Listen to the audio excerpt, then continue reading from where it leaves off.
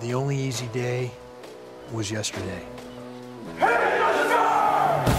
your heads up and get your eyes open. Stop trying to hide from the pain. Heads up, eyes open. Welcome to The Only Easy Day Was Yesterday, the official Navy SEAL podcast.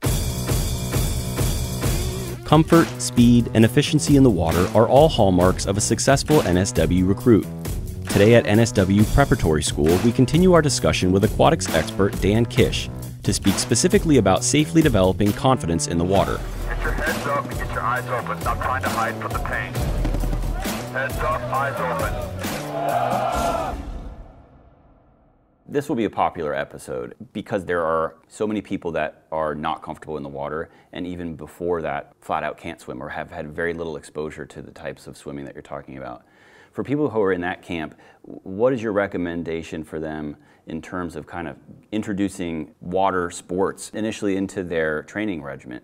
Do you recommend people start with the real basics, like a modified freestyle, just to kind of learning to at least start the crawl, walk, run kind of part of this swim process? I can't help but think that there's going to be a lot of people that tune into this episode to learn, like, hey, I know I'm a bad swimmer, or I think I'm a bad swimmer. Where do I even start? This combat side stroke, hey, I can barely even get in the water without feeling like I'm going to drown. You know what I mean? That's common. A lot of friends that join, higher military branches and very weak and deficient in the water, and they knew it. And they asked me, like, hey, I know you can swim. Can you help me out here?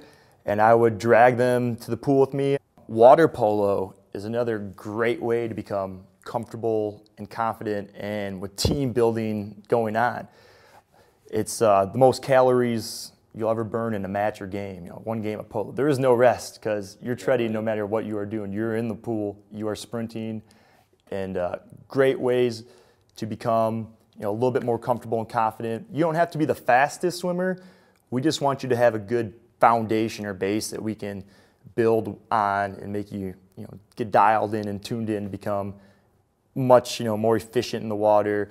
And it should be the last of your worries once you get out. 2-mile swims in the bay, water rescues, pool comp, knot tying. It should be flawless once you get out there, I hope.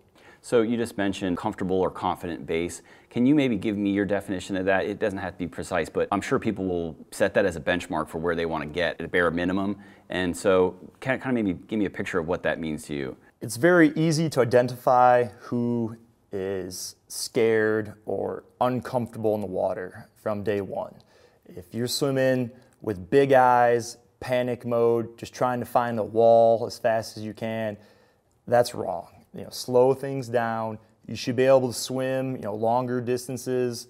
You don't need to have a ton of speed, but your 500-yard times should hopefully be under that 10-minute, 9-minute base to be good and comfortable in the water. If you're over 11, 12 minutes, you're going to struggle significantly in the pool evolutions that take place here. So that's a pretty good number that people can actually kind of have a metric for themselves to say, where I'm at in this spectrum in terms of comfortability. Obviously, I think with the type of instruction you can provide and your other teammates, obviously people can get much better and much more comfortable, especially with the additional exposure, but that's a good place for them to start. Is that what you're saying? Yes, get your 500-yard time down, with the least number of strokes as well. So be efficient and get your time down. We call that here golfing, where we want to take the lowest number of strokes while going the fastest time. We'll play around with that a little bit.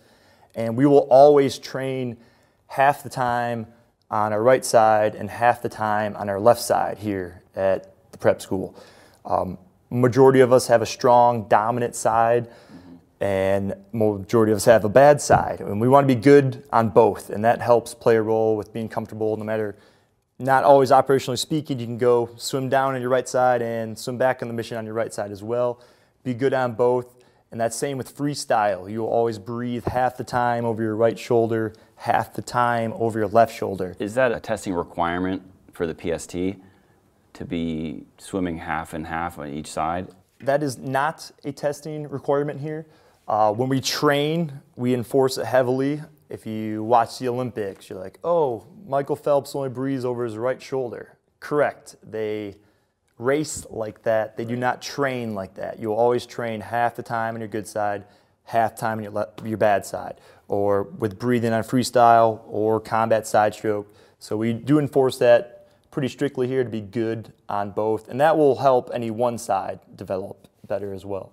Let's talk a little bit about buoyancy. This is something that I really wasn't even that aware of until maybe a few months ago when we started doing a little bit of reading and research about the PST in general. How can someone determine whether they're negatively buoyant or positively buoyant? Is that something that's easy to determine, or is it just like, I keep on sinking to the bottom of the pool? How do you determine that? So that's funny. We're all humans. We're all pretty much the same. How come you're buoyant and I'm negative? It makes no sense. However, about 20% of the candidates come through, sink to the bottom. Is that a body composition thing? Body composition plays a little role. You see the bulkier muscle guys, but we still have some candidates that exhale all their air and are still bobbing at the surface. Yeah, because I definitely sink if I let out the oxygen out of my lungs. So, which is good. What I tell them is you need to learn how to control your body in the water. Some of us are positive, some of us are negative. Both have perks here at Naval Special Warfare Prep School. When we swim, we want to be at or even better on the surface, right? So we want to be positive in the water. The less drag, you will increase speed. If you're negative in the water, you can be working a little bit harder. We want to get that body position at or on the surface. But if you're negative, once we start working, the first time we do pool skills, one of the stations is floats. And your hands and feet will be together behind your back. And you need to do what it takes to control your body. You have to stay at the surface. You have to stay inside your 6 foot by 6 foot box, and you can't just travel or swim all around. And for some of us, it's the easiest thing you'll ever do, right? You just be a bobber in the water, simple, hands and feet together. Other candidates that are negative, you're gonna be working a little bit harder. Get those little dolphin shrimp kicks going, stay at the surface the entire time. So yes, we're all humans. Why is it different? Some of us are positive, some of us are negative. Females float better than men. Different demographics float better than others. Everybody, everyone is different in the water. You need to learn how to control your body in the water.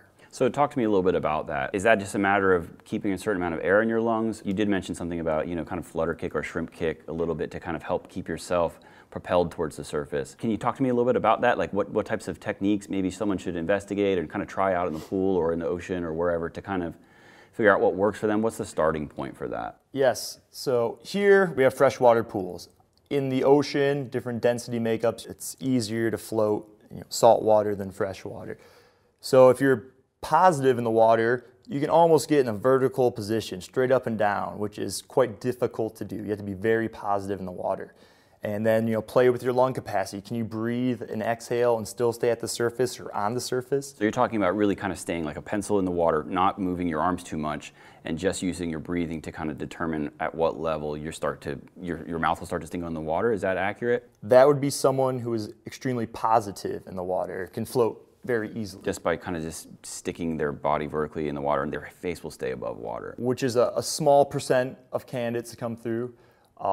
The majority of us, we want to get our body into a question mark shape almost. So your head will be down the water. The buoyant parts of your body are obviously your lungs, your organs. Your chest cavity is quite positive and buoyant in the water there. So once you get your body in your question mark shape, so your hands will be together behind your back, your feet will be together. Bring your knees up to your chest and float at the surface. And then when you do need a breath, work your legs, kick your head up, get that quick breath in and get right back down, head down into that question mark shape that your whole body should be in. This is the majority of our candidates that we see during our floats. So we start doing some pool skills and drown proofing tests. You have to float for 3 minutes. So stay inside your 6 foot by 6 foot box, staying at the surface for those entire 3 minutes. It seems like you're saying the majority of people are negative. It's either negative buoyant or buoyant. Is that the correct terminology? From the second half of the spectrum, I would say a little bit more negative in the water. When you come, your feet will be tied together here.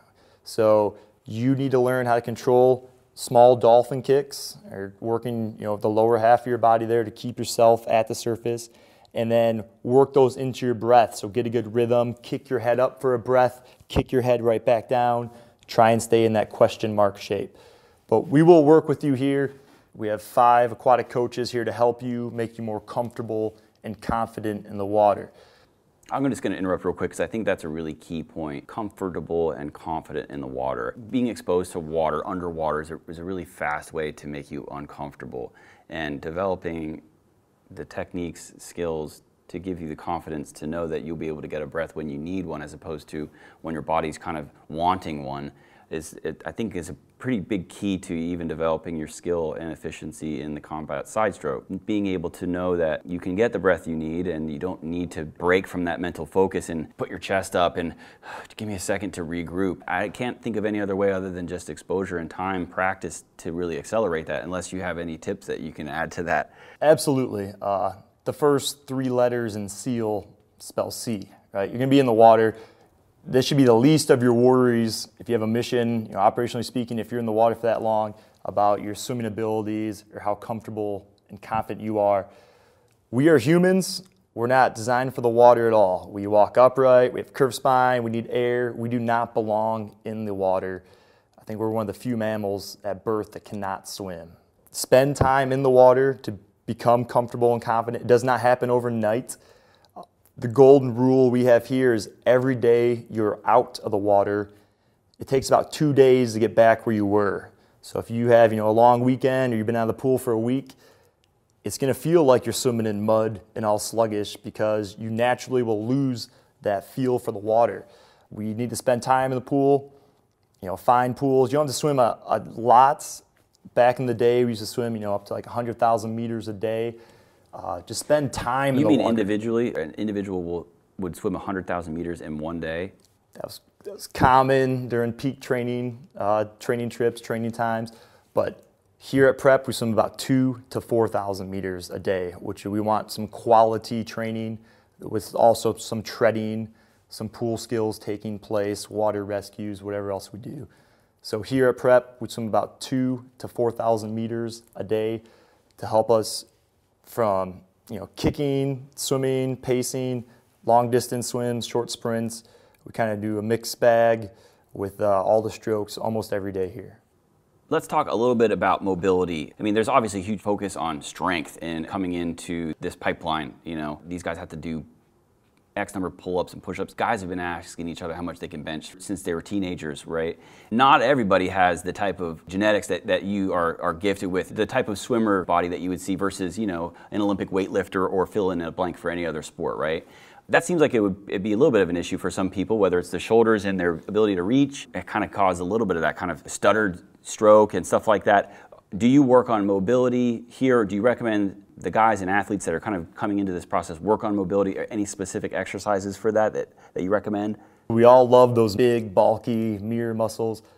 Those are not going to assist you in the pool. We want to have the longest range of motion possible, increase your shoulder mobility, make you more efficient in the water, and just help with injury prevention as well.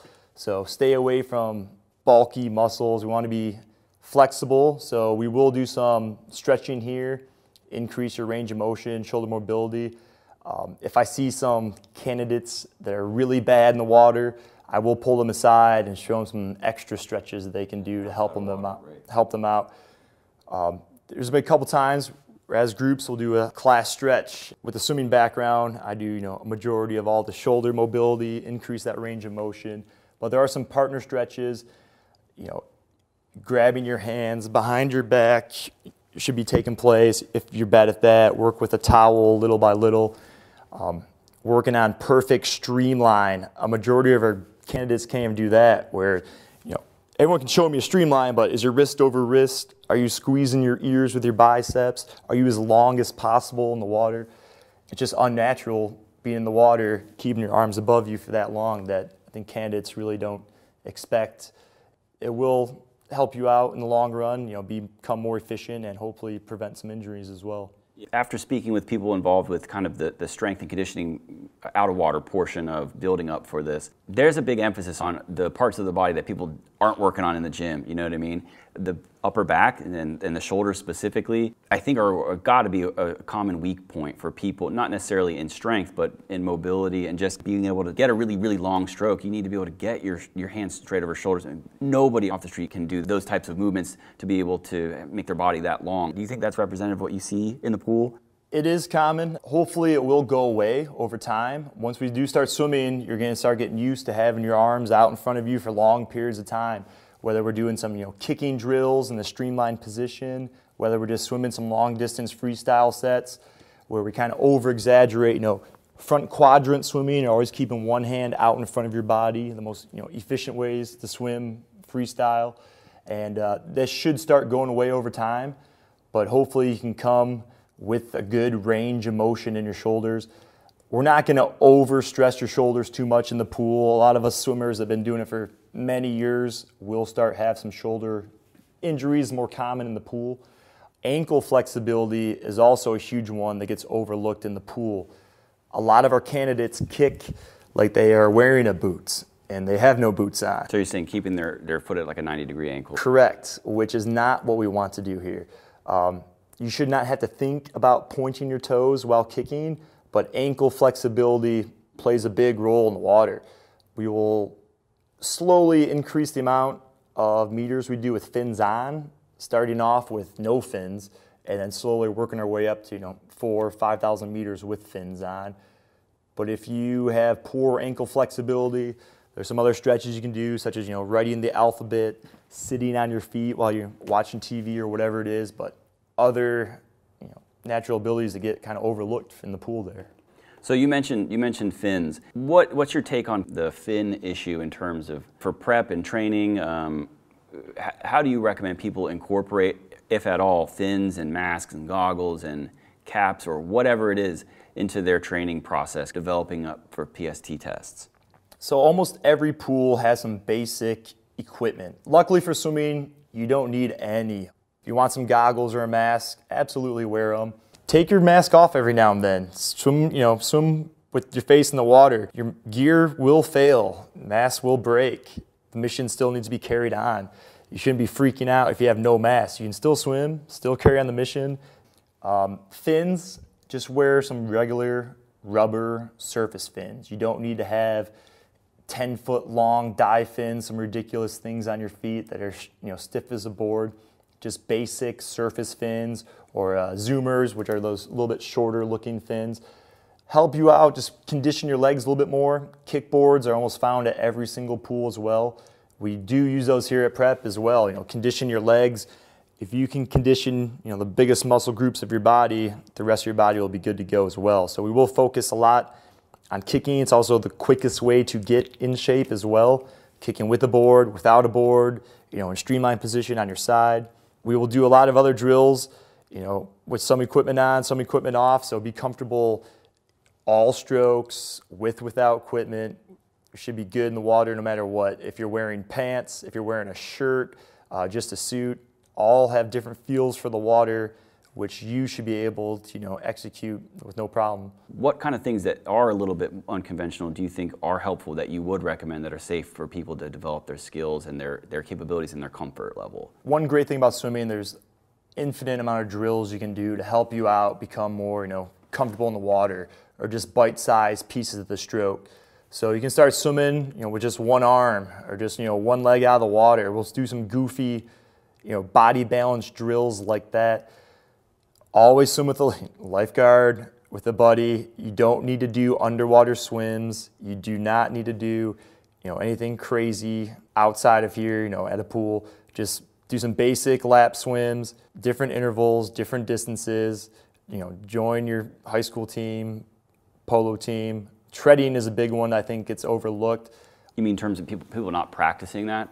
Correct. Coming here with no base on how to tread in the water. So staying stationary at the surface with your head dry. And we will do this for extended periods of time. Our hands out of the water with one hand out, two hands out in the streamlined position, and you need to learn how to control your body in the water. So come with a good base of tread, whether it's the egg beater kick, which you see the most efficient way to tread, or with a breaststroke or a scissor kick to help you out, keep your head above the surface there. You talked a little bit about, no need to underwater swim. How is the PST administered in terms of starting off your swim? Are you allowed to go underwater and push off to the side of the pool and kind of go as far as you can underwater? Are you able to kick off and do that on every lap? What are the kind of standards for that? So once we start doing underwater swims here, we have a 1-to-1 safety ratio. So 1 candidate per 1 staff member, with fin, snorkel, rescue tube, in case something happens in the higher risk training evolutions. However, once we start doing our swims in the water, every time you push off the water without fins on, you should be executing at least 1 underwater breaststroke pullout, which is the most efficient way to swim underwater. Not the fastest way, but the most efficient way to swim underwater. So push off in that tight streamline position. So we have wrist over wrist. You're squeezing your ears with your biceps. Powerful push off the wall. As tight a streamline as far as you can. And then when you start slowing down, your hands will separate. Start anchoring your arms. Push that water past your chest, past your hips, past your feet. Long glide, and then sneak your hands back out front while executing a breaststroke kick. Underwater swimming is the single greatest thing you can almost do to become better in the water, because you build up your lung capacity, you learn how to catch and move through the water, and obviously how to be streamlined as possible in the water. So it's a great thing. We do not allow our candidates to swim underwater though without us there. So there's a fine line with the safety issue, but off every wall, execute 1 underwater breaststroke pull out. Try and travel about 15 meters off the wall. You mean in total before initiating a stroke, or? Correct, which is in the competitive world, that is how far you are allowed to go off every single wall. So try and use that, be comfortable with pushing off in the streamline position, executing 1 underwater breaststroke pull out, and try and travel as far as you can. And you should be relaxed while doing this. It's an efficient way to swim underwater. You should not be having a high heart rate, freak out mode, which we see when candidates start doing our underwater swims. Sometimes you see people with big eyes start breathing too heavily, and that's when stuff can go south very quick. How do you feel that open water swimming plays into the training process to get you to buds? So I strongly enforce that every candidate leaves here can do the 1 mile in the bay, 1.5 miles, 2 mile open water swims under those time standards of 90, 85, 80 minutes. They're all physically able to do that. One thing that you cannot teach in a pool with a line telling you where to go, with no waves, no marine life, no tides pushing you around, is guiding and sighting. So once we start doing some buddy swims, or you're partnered up with someone, you always swim within 6 feet of each other at all times. So guiding and sighting is one thing that's difficult to teach in a pool. So every once in a while when you swim, work on picking your head up, looking downrange, focus on a person walking by, a fixed object down far away, mimicking a boat, a buoy, a bridge, an island, whatever's out there, and then without stopping or pausing the water, and continue swimming. We will be swimming 4,000 meters a day, which is well over 2 miles in 90 minutes. So everyone is obviously able to pass that time standard here, but open water is a new realm, and Mother Nature can play a big role sometimes with what's taking place there. Yeah, I guess there's a big safety issue too. If you lived by the beach and you wanted to try to get out in the open water, and that's where you're going to practice your strokes, I'm gonna have to guess that that's not something you recommend in terms of trying to increase your fitness level generally, unless you're really an expert swimmer. And even so, I don't think that that's really worth the risk. Unnecessary. Find a pool with a lifeguard. Make sure you have some swim buddies around. Go work out or train with people similar in speed or age, and try and push each other that way. You don't need to find open water here at Great Lakes. We have Lake Michigan in our backyard. We are only in there a handful of times a year, due to the amount of safety equipment, staff, everything that's to take place in order to swim outdoors. And the limited window which we have here in Lake Michigan is quite small, and that's if the weather cooperates with us on those days. So there is a lot of safety aspects that takes place to swim open water, but easily find a pool, get your workouts in there, and try and do 3,000 meters, which is 2 miles, hopefully under the 90-minute mark. Spend as much time in the water as you can, and come to prep with a good base or foundation that we can build on. Well, Dan, thank you so much. Where can people find any other details they might want to about this topic?